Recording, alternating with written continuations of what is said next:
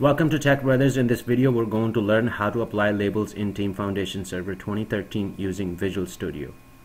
Applying label is very important if you're working in a complex environment. I'm going to give you a scenario. Let's say that you're working on a project and there are 7 team members, and everyone works on their particular piece of code and they check in. Everything in that project is completed.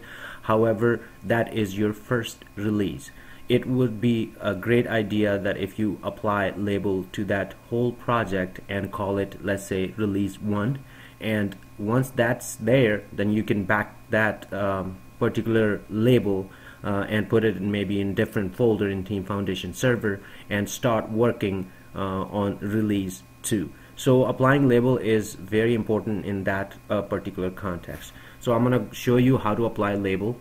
So we're gonna go in the server. This is my client server, this is my Visual Studio. I'm connected with my Team Foundation server. So we're gonna go ahead, and this is, let's say that this is my project where everybody was working.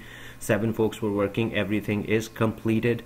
Now it is ready for our first release. So we're gonna go ahead and right click and go in Advanced and hit Apply Labels. So let's say call it release version release 1, maybe 1.0, and call it this is our first release of this project.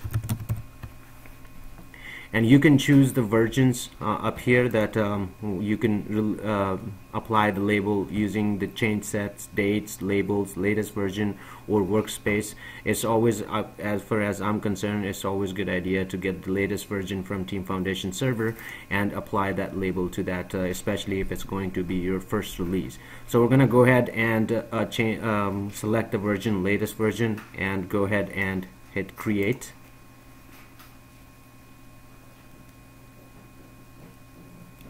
As you can see right here that change set 7 successfully checked in, change set 8 successfully checked in, and label release 1.0 is created.